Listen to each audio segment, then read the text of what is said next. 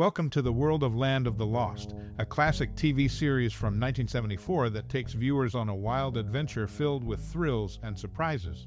As you dive into this timeless show, get ready for a roller coaster ride of funny, shocking, and even sad moments. There's something for everyone, so keep watching to uncover all the twists and turns. One of the many fascinating aspects of this series is its diverse cast of characters. From the brave explorers to the mysterious creatures lurking in the shadows, each role brings something unique to the table. Out of the many characters, which one was your favorite? As you reminisce about the show, we want to hear about your most special memories or personal experiences related to it.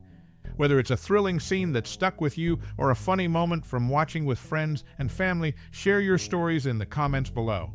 So, grab your popcorn and get ready for an unforgettable journey through Land of the Lost. There's no telling what surprises await around the next corner. In 1974, a television series called Land of the Lost aired, offering a timeless adventure in the world of science fiction. The show follows the Marshall family Rick, Will, and Holly who get stuck in a strange prehistoric land after a routine expedition goes wrong. Set in a mysterious and lush environment, the Marshalls encounter dinosaurs, Sleestaks, and other odd creatures as they try to survive and find a way back home. They're joined by their loyal friend Chaka, and together they face the challenges of this unfamiliar world. Land of the Lost was praised for its special effects, which made the experience immersive for viewers. While it wasn't a huge commercial success initially, it gained a dedicated fan base over time and influenced future works in science fiction and fantasy.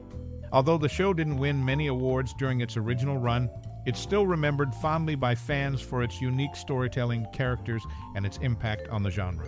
Land of the Lost is a significant part of television history, loved for its adventure, mystery, and family dynamics. In summary, Land of the Lost, the 1974 television series, takes viewers on an exciting journey into a strange world as the Marshall family tries to survive and find their way home. Masak's time in the Army gave him a big chance to show off his many talents. In the early 1960s, he traveled all over the world with the all-Army show called Rolling Along. People everywhere loved his amazing voice impressions. Before he got into entertainment, Masak ended up working as a bouncer at a popular nightclub in Los Angeles.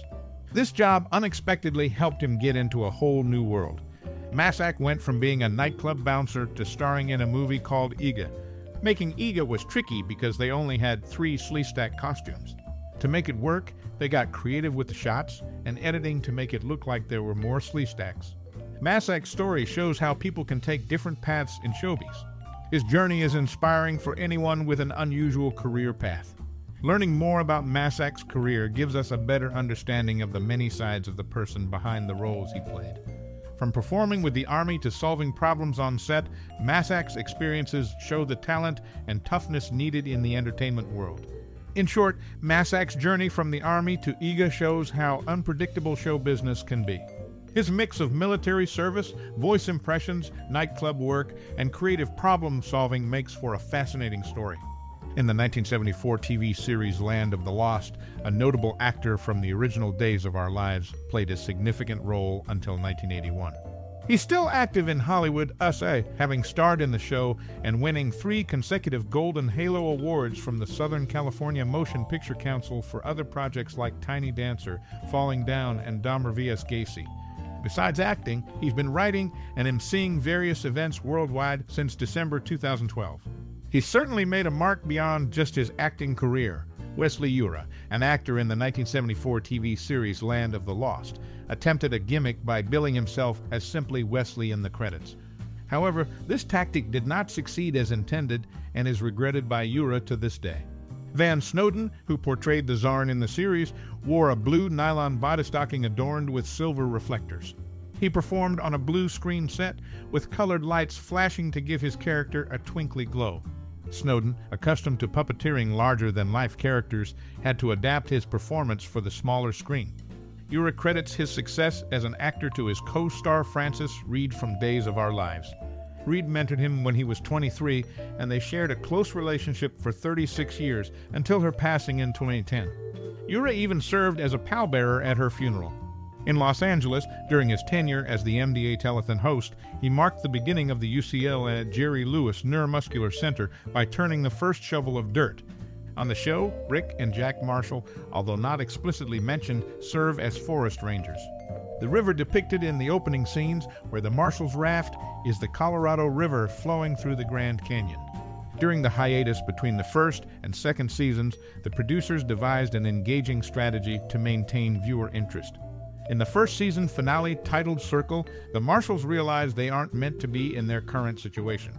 Enik later discloses that due to a time disturbance, they never truly arrived in their current location. The solution involves going back in time to relive the accident that brought them to the land of the lost. This journey not only corrects their timeline, but also makes them re-experience all events leading up to that point in a continuous time loop. The show, while not overtly adorned with details, subtly weaves together the Marshalls' roles as forest rangers, the scenic backdrop of the Colorado River, and a unique time travel plot twist.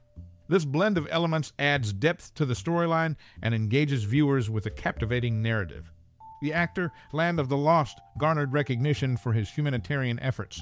He received the Muscular Dystrophy Humanitarian of the Year award and was named Man of the Year by volunteers assisting cancer-stricken families. He served as a worldwide ambassador for Child Help USA.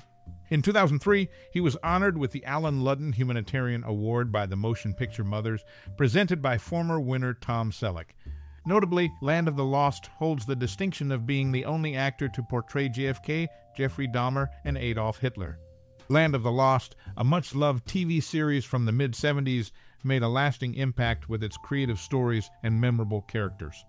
One of the actors from the show received recognition with a Golden Palm Star on the Palm Springs Walk of Star in 2007, acknowledging his contribution to the industry. Before becoming a TV star, he tried his luck in movies, appearing in a comedy directed by Otto Preminger.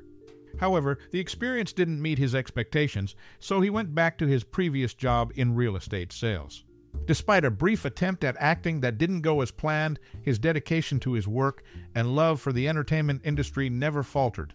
Besides his on-screen work, he also served as an honorary sheriff in Tarzana, California, for an impressive 35 years, showing a strong connection to his community. The show's lasting popularity, along with the achievements of its cast, continues to be remembered in the history of television, making a strong impact on audiences worldwide. The red backpack camping equipment featured in the series bears the brand Kelty. When the show was in development, star Wesley Eure connected with creator Sid Croft through a mutual friend. They hit it off instantly, forming a bond that would shape the course of the series. Eure auditioned for the network, but Croft was confident in him from the start. He saw something special in Eure's talent and believed he was the perfect fit for the role. Eure, eager to prove himself, underwent rigorous testing against various actors to assemble his TV family. It was a process filled with anticipation and excitement, but in the end, Eure emerged victorious, solidifying his place as a key player in the show's lineup. Hayden Marino, a nephew of one of the cast members, added a unique dynamic to the group. His presence brought a familial warmth to the set, enhancing the chemistry among the actors. Marino's connection to the cast added depth to the relationships both on and off screen, enriching the overall experience for everyone involved. In the end, the combination of talented actors, dedicated creators, and memorable characters brought Land of the Lost to life in a way that captivated audiences for years to come. It remains a cherished part of television history, remembered fondly by fans old and new alike.